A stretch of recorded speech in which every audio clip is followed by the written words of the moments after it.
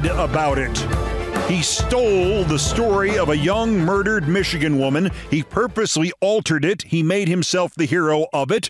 He made up a story about her family. He then exploited them as an excuse to try to turn local cops into his own private paramilitary police force. He lied about it. Or his dementia or aphasia or insanity or whatever specifically does not work right in his brain is now so bad that he read about the poor woman in the New York Post, the New York piece of shit Post, and he could no longer tell the difference between what he had read and what had actually happened. Or both. The New York Post, Monday, Ruby Garcia had a smile that illuminated the room or contagious laughter. Trump, Tuesday. Now Ruby's loved ones and community are left grieving for this incredible young woman, remembering what they called her. They said she had just this most contagious laughter, and when she walked into a room, she lit up that room. And I've heard that from so many people. I spoke to some of her family. There are scumbags in this world, and then there is Donald Trump. He did not talk to anybody in her family, and his lie or his delusion or his lie and his delusion continue to echo through the Grand Rapids area. Ruby Garcia's sister confirms no one in her family talked to Trump. Of course, she can't know whether he hallucinated about that or just lied.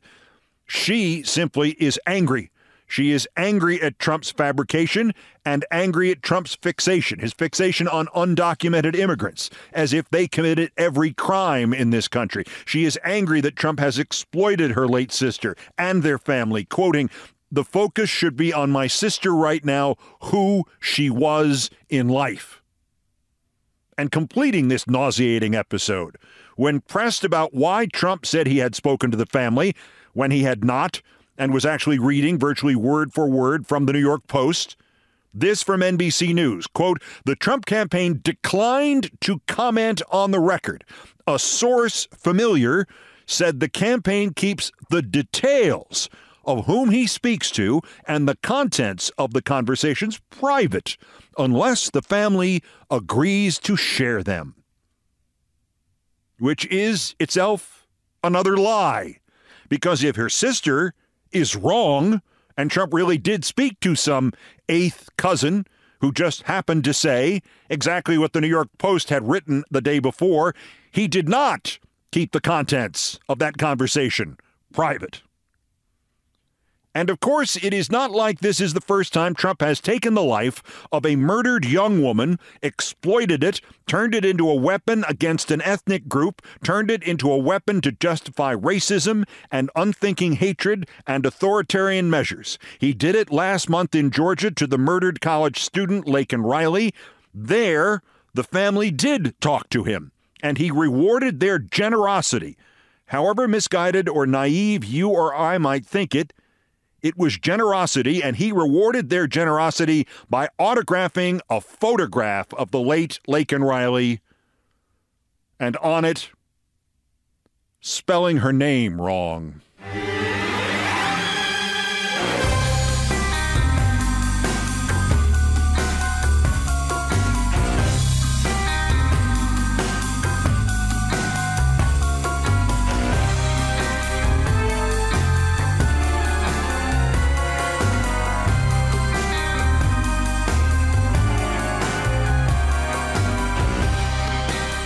Legally, the Trump fronts have actually been quiet, though we have the revenge of Juan Merchan now. No, he will not delay the Stormy Daniels hush money election interference trial again past a week from next Monday, so Trump can wait for the Supreme Court to fail to invent presidential immunity and thus make Joe Biden king.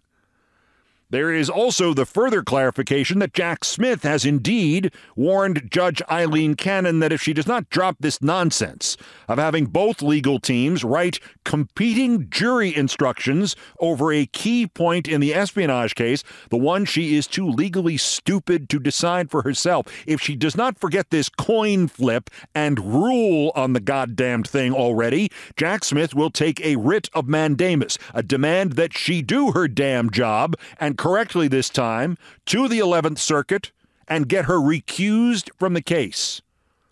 So nothing really legal unless you consider the Constitution of the United States and Trump's efforts to, terminate it like kinda legal-ish.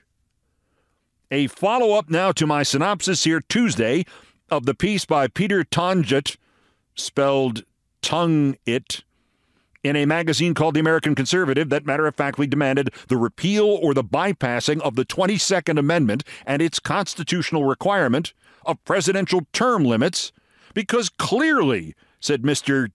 Tonjet, its authors did not mean for it to apply to a president who had served 2 non-consecutive terms. Lisa Needham at the Public Notice site connects 2 dots I had missed. She writes, the American Conservative is a, quote, partner, unquote, of Project 2025. Project 2025 is a $22 million political purity arm of the Heritage Foundation, and you remember the Heritage Foundation. They are the owners and operators of the Supreme Court. Everything in the Trump Reich is connected. That goes without saying. But the direct link between the magazine that just casually confirmed Trump and the fascists' intent to keep him in office through at least 2033 or longer if they can get away with it, the connection between them and Project 2025, the group pledged to get 50,000 government employees fired and replaced by card-carrying party members personally loyal to Trump, this is a stark reminder that this is all part of a coordinated plan and that these 2 dots Ms. Needham has connected are lethal ones. Project 2025 exists to replace the, quote, deep state, think of the trademark logo here, and the American Conservatives' new thrust against presidential term limits exists to preserve Americans' freedom, TM, to elect anybody they, quote, damn well feel like it, TM, in a triumph of democracy, TM. All of which is true provided you view the deep state and freedom and democracy as mere trademarked brand names, because a plan that wipes out the institutional knowledge and the institutional norms and the institutional proprieties of the day-to-day workings of the American government and replaces it with people with no experience and no skill and nothing but blind fealty to a madman who decides whether or not they get their paycheck this week, that is not replacing a deep state. It is, in fact, building a deeper and a more deeply incompetent state. And a plan that also wipes out elements of the Constitution on a funhouse mirror version premise of freedom and democracy, TM, weeks after the Supreme Court already wiped out one element of the Constitution, namely the 14th Amendment. That is, in fact, the end to freedom and the means to murder democracy. And we haven't even drawn in some of the figures in the 100 other organizations like the American Conservative that are also partners of Project 2025, which is like saying they're partners of Stalin or Idi Amin, like Russell Vought's Center for Renewing America. The Center for Renewing America, the Ministry of Truth, which is to eliminate everything in government that is not controlled by a church somewhere, is paralleled by Stephen Miller's America First Legal, which is currently on a binge to eliminate diversity by going to court and suing diversity into the ground, suing CBS, claiming a writer for a show called SEAL Team was fired because he was a straight white male, suing the National Football League because it requires teams to interview, not hire, just interview minority candidates for vacant head coaching positions. Axios reports Stephen Miller, a worm in a suit is poised to reposition civil rights in his Justice Department to make it end what he calls, and it calls, quote, affirmative discrimination. Trump's spokeswrestler, Stephen Chung, added that Trump is, quote, committed to weeding out discriminatory programs and racist ideology across the federal government. One wonders if Chung knows about the CBS poll from last fall indicating that 58% of Trump voters believe people of color are advantaged over whites. Poor Chung. If Trump gets elected, the government may deny him the job he already has. And then, with Trump in charge, he would probably have to announce his own firing. Project 2025 is the equivalent of a multinational conglomerate, and a misnamed one at that. Project 1825 might be more accurate, while the Peter Tonjet end of it is looking to go back to a time when the only thing standing between a president and a term circumscribed only by the length of his life was that quaint little custom started by George Washington, and George Washington's dead now. There is also the Emma Waters end of it at the other end of the spectrum. And who is she? She is the newest star on the Trumpists' forced birth firmament. Anti-abortion, you know. The media, of course, continues to misrepresent Trump's 15-week national abortion ban as some kind of moderate proposal. It's not moderate, and it's not national. There wouldn't be a national abortion standard, whether at 15 weeks or 24. There would be outright bans in all the states that can get them enacted, and in the states where abortion remains legal at like 24 weeks, it suddenly wouldn't be legal at 24 weeks. That is where there would be a national 15-week abortion ban. After abortion, after mifepristone, after the Alabama ruling against in vitro and the continuing assault on it nationwide, this is where this Emma Waters comes in. Starting in Michigan, where laws went into effect in January decriminalizing compensated surrogacy, letting surrogate mothers get paid or reimbursed for their expenses and time bearing another woman's child. Also, laws went into effect providing more legal protections for LGBTQ parents. Well, that's where Waters began her attack. And there is a twist here. The usual Project 2025 formula against families they don't like or family planning they don't like begins with lawsuits. The attack on surrogacy begins a little bit more subtly on what studies say about the long-term effects on the kids born through surrogacy. Ms. Waters herself writes that studies say, quote, children born from surrogacy agreements of any sort do as well, if not better, psychologically than their natural-born peers, unquote. How in the hell does that let the Trump Nazis go after surrogacy? Because Waters then says that, sure, the studies that have been conducted are all positive, but what about the studies that have not been conducted? No, seriously. Quote, there is a huge difference between no harm and no known harm. It is the same kind of melodious sophistry that let Peter Tonjet insist that nobody alive when presidential term limits passed in 1951 could have had any idea about Grover Cleveland serving non-consecutive terms in the 19th century, except the author of the amendment, the congressman who was 16 when Grover Cleveland was reelected. It's the same fluid nonsense that pleases the same low IQ Trump supporters that says, sure, the studies now say surrogacy only helps kids adjust, but what about the studies in the 23rd century? Like, sure, the Earth has revolved around the sun all these years, but what if next year the sun revolves around the Earth? There are few saving graces as the Republicans prepare to climax their 40 years of building up hatred, building out on racism, and building upon paranoia inside their own cult. all while the Democrats are busily, publicly, loudly, and seriously arguing over whether Trump really is a fascist, or if those of us who use the term now, if we're just diminishing the memories of the victims of fascism in Italy and Spain and Germany in the 30s by calling him that when perhaps he's not fully fulfilled the register. However, despite our stupidity, sometimes the Republicans' right hand is too busy to know what its death hand is doing. What's on the ballot in November in Florida? A ballot proposition protecting abortion rights in Florida, and a second ballot proposition expanding marijuana sales in Florida from for medical purposes to, hey, whatever.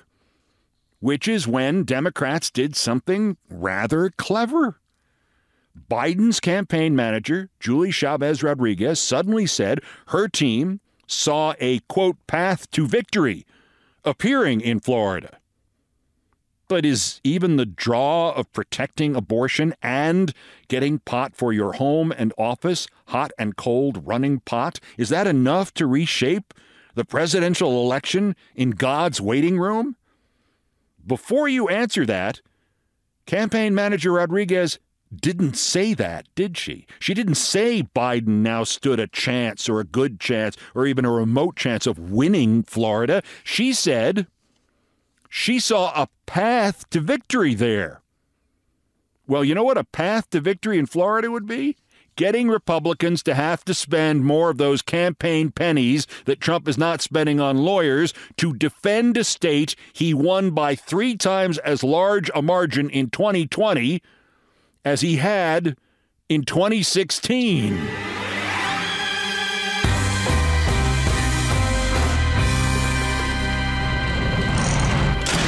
And there are Trump toadies, and there are Trump cultists, and there are Trump slaves, and then there are Congressman Guy Reschenthaler and Michael Waltz and Andy Ogles and Chuck Fleischman and Paul Gosar and Barry Moore and Troy Nehls.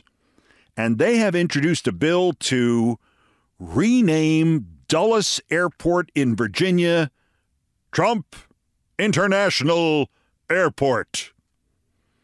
One would think that after his debacle with the Trump Shuttle, where he took the popular and profitable hourly flight service from New York to Boston, and in just 2 years and 5 months, he literally put it out of business, one would think Trump would want to keep his name away from anything aeronautical. Still, in the spirit of bipartisanship, I have an alternate suggestion. Given his track record, given the need of a new name for the product in question, why not rechristen those Boeing 737 MAX 9s after him? The Trump 737 MAX 9 convertible. Because if anybody knows doors falling off, it's Trump.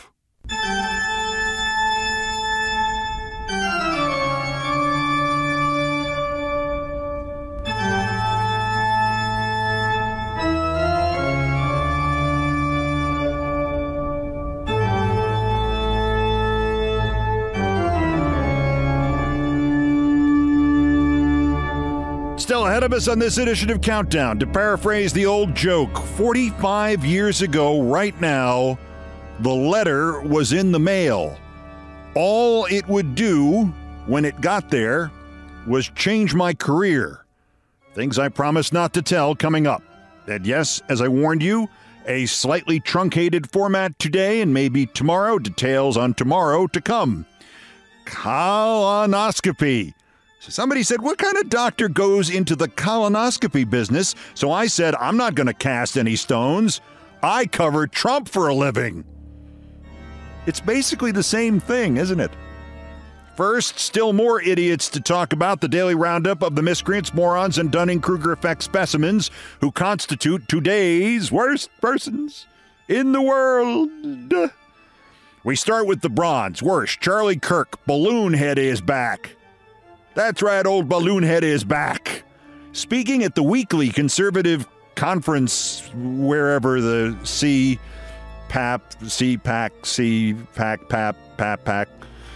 balloon head conference, they have to have these conferences weekly to keep conservatives in line and also to prevent them from possible accidental exposure to reality. Charlie Kirk attended this one. He does 87 of them a year. He told the audience that women in their early 30s are, quote, not at their prime and, quote, not as attractive in the dating pool. Now, before you think about complaining to somebody about this nitwittedness, you ladies in your 30s don't need me to correct the record on this. Just ponder what Charlie Kirk's home life is now like. When they married, his wife was 32. Say, Charlie, is that a new beard? The runner-up, worser, Mike Davis, the Trump fascism legal eagle who makes Tom Fitton look like Oliver freaking Wendell freaking Holmes. He also hallucinates. I mean, by comparison, Stephen Miller is almost normal. Davis has now posted about the death threats against Judge Eileen Cannon, which haven't happened except maybe from Trump's lawyers, and, quote, Schumer physically threatening Gorsuch and Kavanaugh from the Supreme Court steps if they didn't rule Schumer's way on a pending case.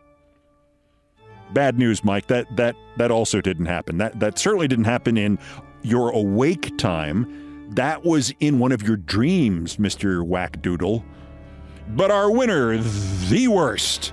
Oh my God, this is going to happen weekly, isn't it? It's one of my former SportsCenter co-anchors, Sage Steele, fired by ESPN for a decade of being too annoying for words and then going off on a right-wing anti-vax, this is my country 'cause daddy was in the war crusade.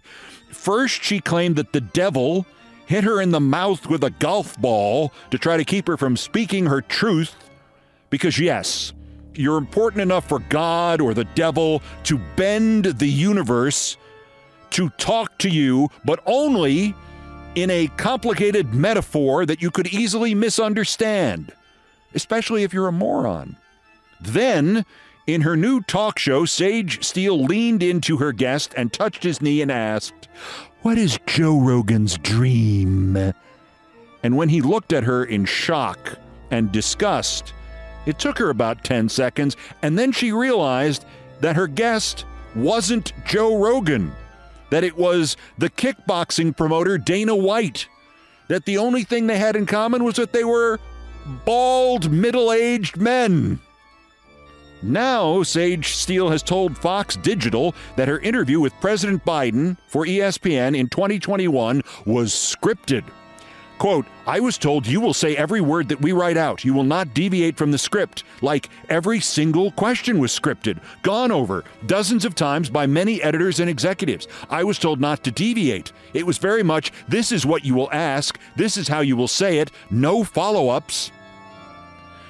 The saddest part of this is that it has clearly never once occurred to Ms. Steele that this was done to protect her and to protect ESPN. Because if the interview with Biden had not been scripted, there would have been an excellent chance that she would have leaned in and said, "What is Joe Rogan's dream?" What is Joe Biden's dream? I mean, on one of the half dozen or so sports centers we did together, one of her interviews with a baseball player live after he won an award was completely scripted by the producers. I think it was when Clay Bellinger won the Most Valuable Player award in the National League, because everybody at ESPN knew. I mean, the interns in ad sales on day one, they knew that Sage Steele was a disaster waiting to happen. Clay Bellinger, MVP of the NL. What's Joe Rogan's dream? In the interview with Fox, and oh God, is she perfect for Fox. Watch your ass, Jesse Waters. There's another person over the age of 21 with the mind of a 4-year-old. Sage Steele went right to the fascist Biden age plot thing. Quote, "When someone is struggling, we allow them to continue to be in the spotlight and put them out there in the first place when they knew there were issues?" That is almost word for word what a senior ESPN executive, a vice president, he may be a president by now, what a senior ESPN executive said to me after one of those sports centers we did together in 2018 or 19 about Sage Steele. When someone is struggling, we allow them to continue to be in the spotlight. We put them out there in the first place when we know there are issues. One last Sage Steele quote. I think it's really heartbreaking that the people who love Joe Biden and say they truly care about him have allowed it to get to this point. Sage, I know you. I know Joe Biden. Not only is his mental acuity 10 times yours right now, but so is President Lyndon Johnson's right now. 10 times yours. And Lyndon Johnson has been dead since 1973. Sage, it will never, till the day she dies or gets hit by the next golf ball sent by the devil, dawn on her that all she has said about Biden is actually a plea for help about herself, Steele, today's worst, what is Joe Rogan's dream person in the world?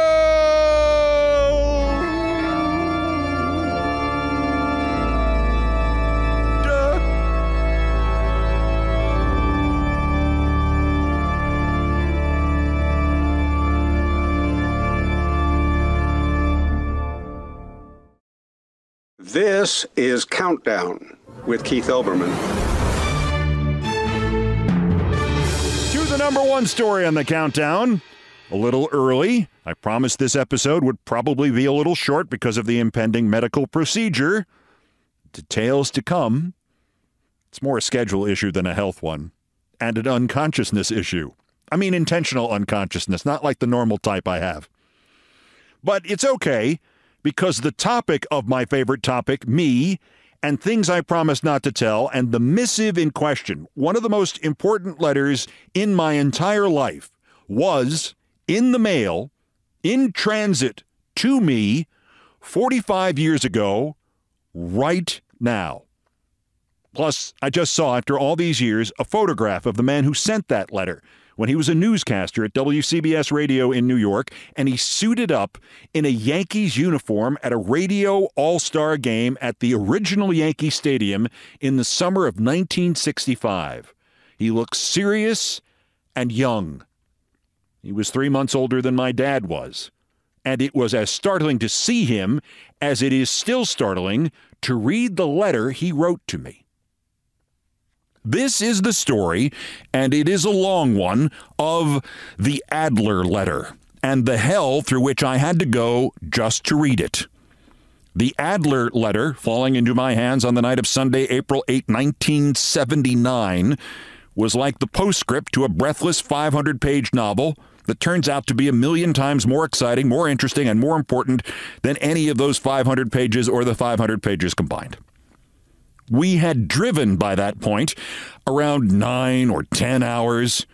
I do not believe I ever actually expected to die on the trip, but I was, at least a dozen times, absolutely convinced that George and I would wind up in the hospital. He and I were college seniors, gone home to see the defending two-time world champion New York Yankees open the 1979 baseball season, and then back on the road for the 4.5-hour trip from the parking garage at Yankee Stadium to the rural wilds of Ithaca, New York. We had done this countless times, but I did not know as I got out of my dad's car and later on into George's that this trip had two previously unimaginable components. First, at that hour, the Adler letter had already been sitting in my mailbox at my apartment at 207 Delaware Avenue, Ithaca, New York, for at least one day, maybe two. And I did not know the other thing and only found it out as George told me about it at the ball game. His father had yelled towards him as George backed out of the driveway that morning, "George, there's rain in the forecast. Drive carefully. Remember, I took off your snow tires because it's spring now." The midpoint of the trip to my school, Cornell, and his, Ithaca College, more or less, was a McDonald's restaurant in Liberty, New York. And we stopped there and got a late lunch or an early dinner, and I was sitting facing the window, and George was sitting facing the counter. And as we ate and mumbled, I said, "George, you have a really bad case of dandruff, or did it just start really snowing?"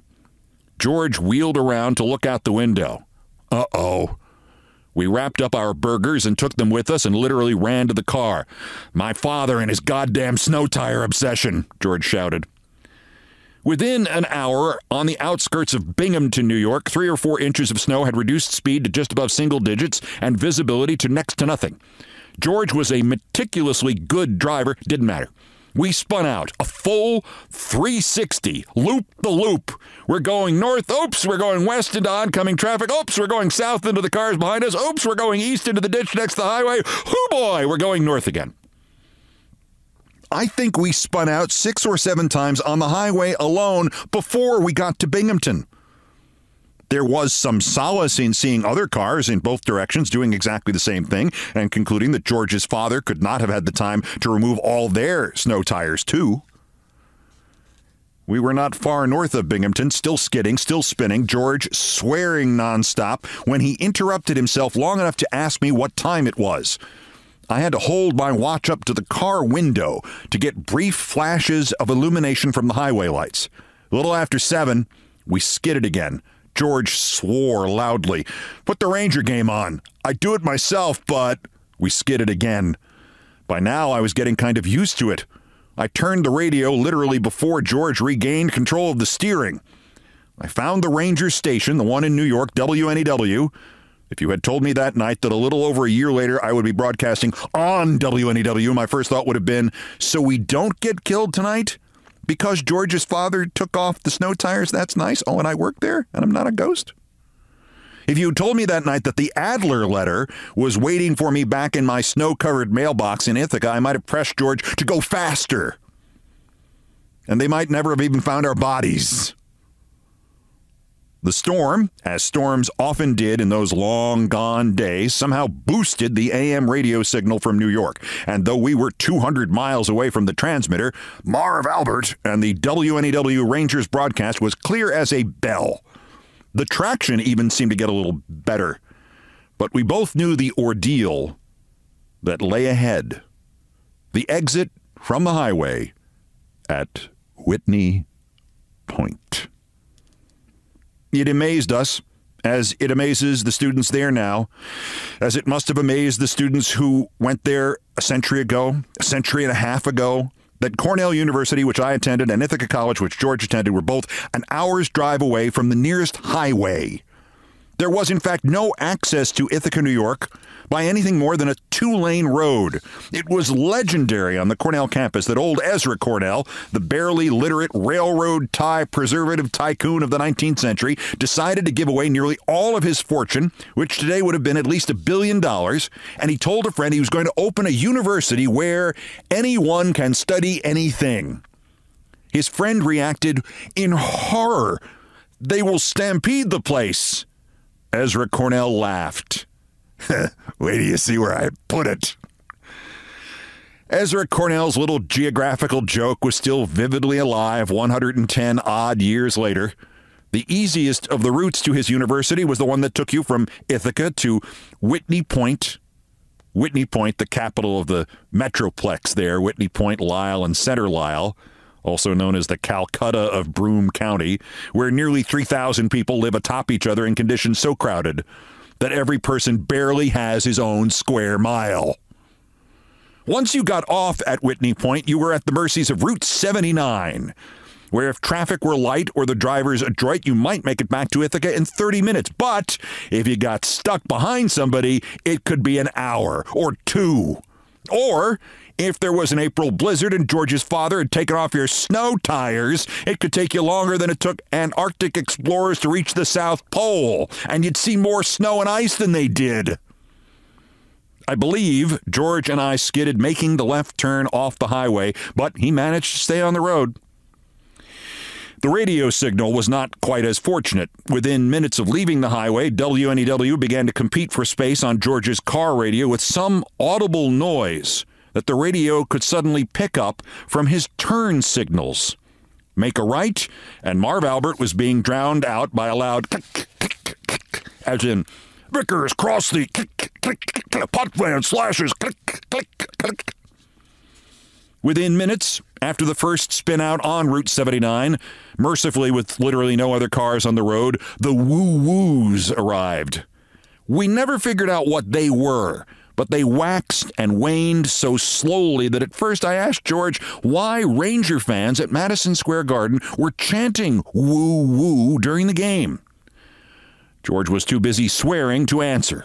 The snow was now horizontal, and as it danced towards us in George's headlights, it was hypnotic. And the Ranger broadcast now sounded like this. Vickers, Crossley, woo, woo, woo, woo. Pot van slashes, click, click, click, click, click. Damn it all to hell. Woo, woo, woo. Davidson holds for the save. Woo, woo. Son of a bitch. The trip from Whitney Point had taken well over an hour, and we were not halfway there yet when the inevitable happened. George kept a steady, slow pace, 10 or 15 miles an hour tops. He really was a great driver. He did not accelerate. He did not turn, yet all of a moment, his green 1970 Dodge Dart decided to make an abrupt left at about a 45-degree angle. We were off the road in seconds and headed for an unscheduled visit to the front porch of a farmer's house that had to have been set back at least 200 feet from the road. Here, finally, the heavy snow worked to our advantage. It slowed us. Then it stopped us just 2 or 3 feet before we would have plowed into this guy's house. However, since we were in Richford, New York, birthplace of John Rockefeller, by the way, or we were in Caroline or Caroline Center or Slaterville Springs or wherever the hell we were, the homeowner emerged bearing not a gun nor an attitude, but genuine concern. In fact, he heard the Ranger game on the radio and asked me the score, which is when I noticed that the moment we had left the road, the woo-woos had stopped, and the WNEW signal was as good as it must have been in Madison Square Garden in New York. The farmer helped us push the car back onto Route 79, and as we got in, he went and said, where are your snow tires? George started to swear again. I took over and explained about George's father. Never been up here, has he? George started the car back up and now drove even slower. Within a minute, the woo-woos were back. Marv Albert and Sal Messina, woo, woo, woo, where the Rangers lead, woo, woo, woo. We got there, finally.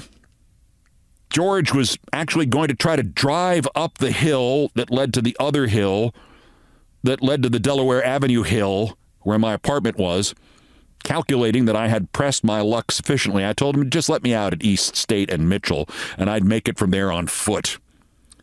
Thankfully, George's father had not removed the Sure Grip soles from my winter boots. I actually went to my radio station first. It was literally a 2-minute walk from there to my apartment. I lingered at WVBR for 15 or 20 minutes and then hiked back. The Rangers had won their game. From the station, I had called George's apartment, and he had made it back there. And I took my first deep breath since the McDonald's in Liberty. And I reflected that it was only 6 hours until my next class, and guess what? I was going to cut. I stomped off the snow on my porch at 207 Delaware Avenue, and I opened the door, and I dumped my bag inside, and then I reached into the mailbox, and I saw it immediately. The return address, Adler, WCBS, CBS Radio, a division of CBS Inc., 51 West 52th Street, New York, New York, 10019, 212-975-4321. Lou Adler was radio news in New York City in April 1979. And this was April 1979. I could barely breathe. The Adler letter. What was in the Adler letter, which explains why 5 decades later I know it by heart and can tell you exactly where it is at the moment. That's next. This is Countdown.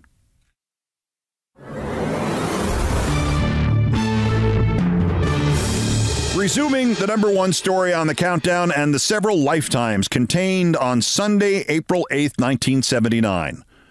I survived a 9 or 10 or 800-hour drive in a blizzard right after my friend's dad had helpfully removed the snow tires from my friend's car.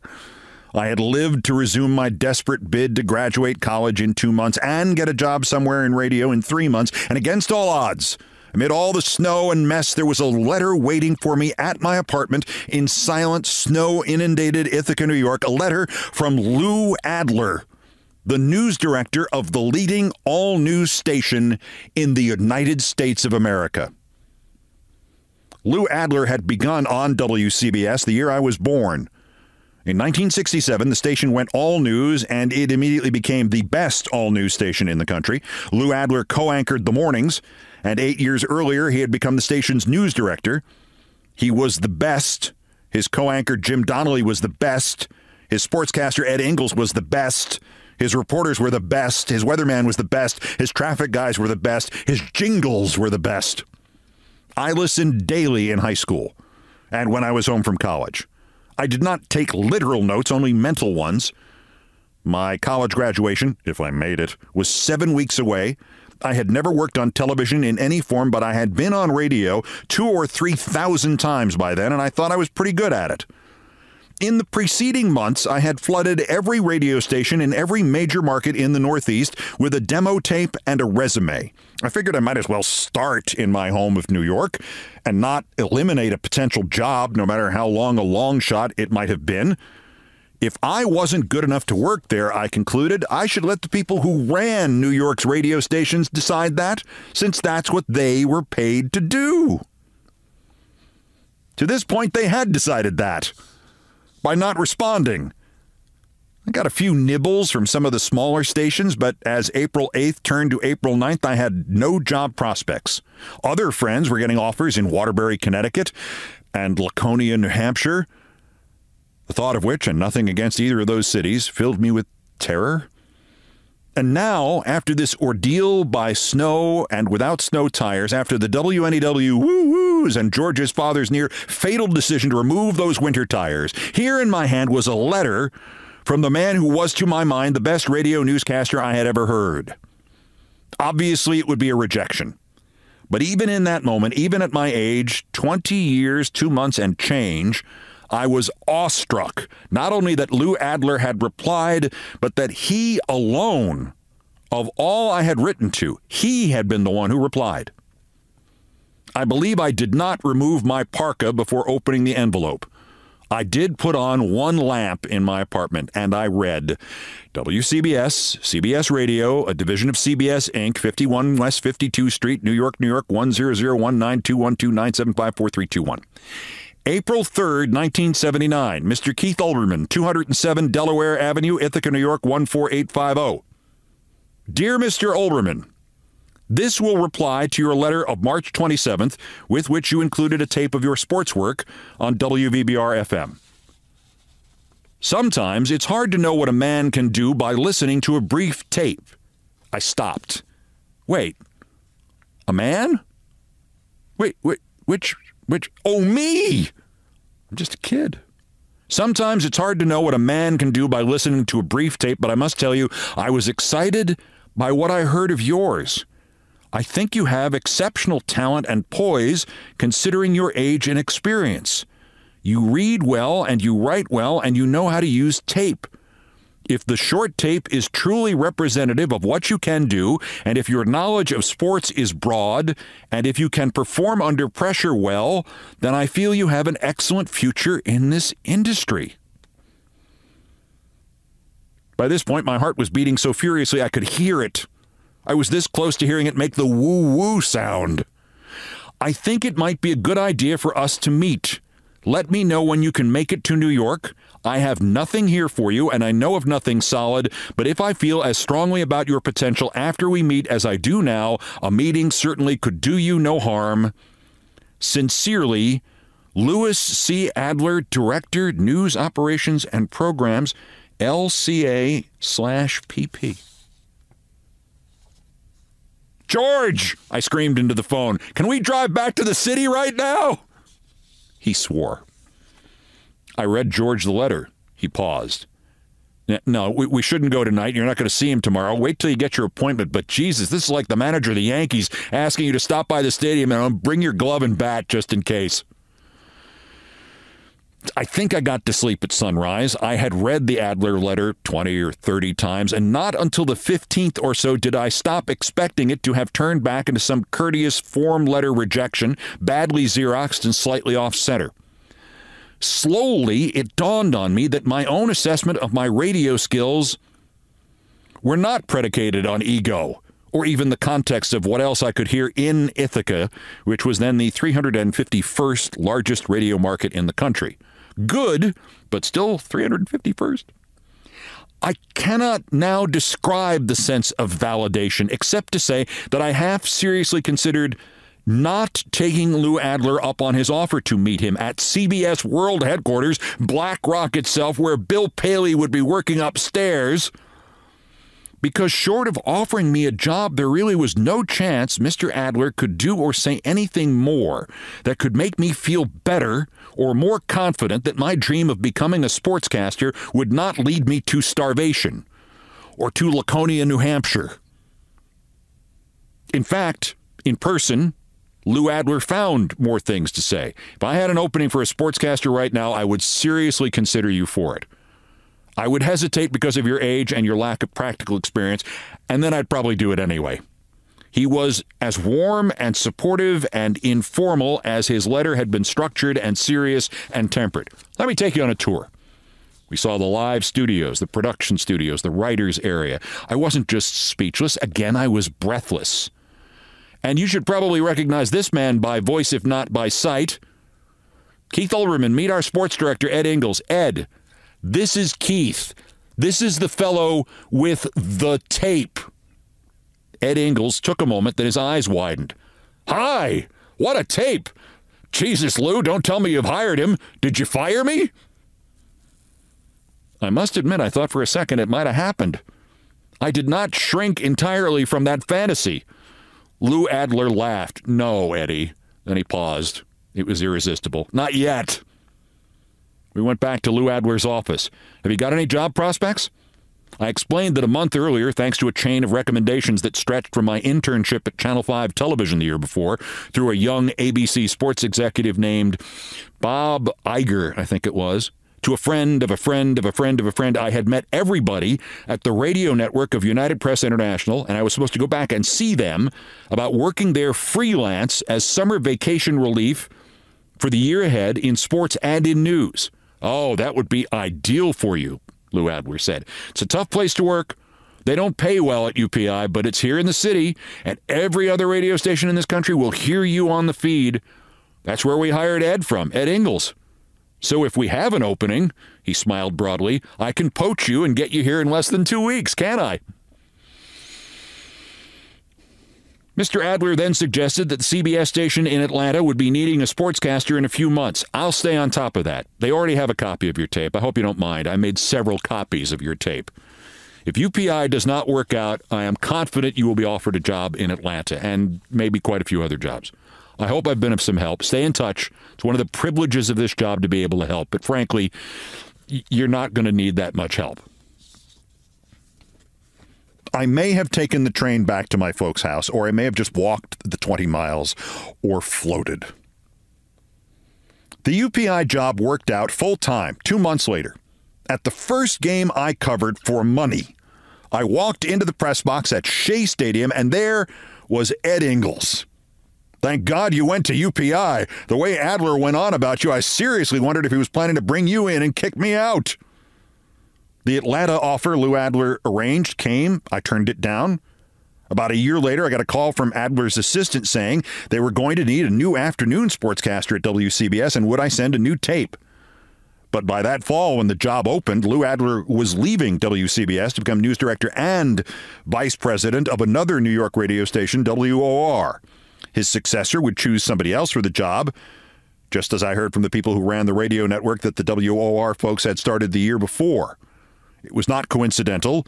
Lou Adler had sent these people starting this new network my tape. There is inevitably, from the distant future, a punchline.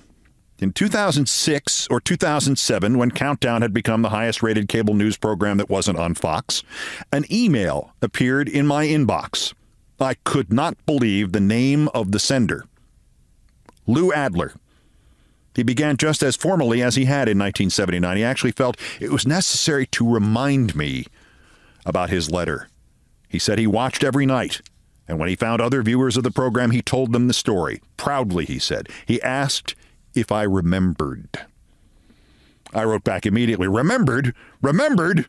I told him I still had his letter, and I still had the sense of confidence it had given me, that it was central to my decision to more or less give up my sports career at the age of 38 and try news. And I told him the whole driving back to Ithaca and the snow tire story just for fun. Lou wrote back again within minutes. He had just retired after running the mass communications program at Quinnipiac College, and he said he had had a strong sense of his career having been the proverbial punch into a pail of water. Now it was my turn to reassure him that the people like me whom he had supported and taught and broadcast to had long since begun to support and teach the next generation, and that generation was already supporting the one after that, and there would be people in this business beginning their careers after both of us were dead who would owe a debt of gratitude, whether or not they knew it, to Lou Adler, as I always will. Lou Adler died 5 years ago at the age of 88. There are letters and photos in the hallway that leads in from the front door of my home. They are from Barack Obama, Bill Clinton, Jimmy Carter, Joe Biden, and Lou Adler.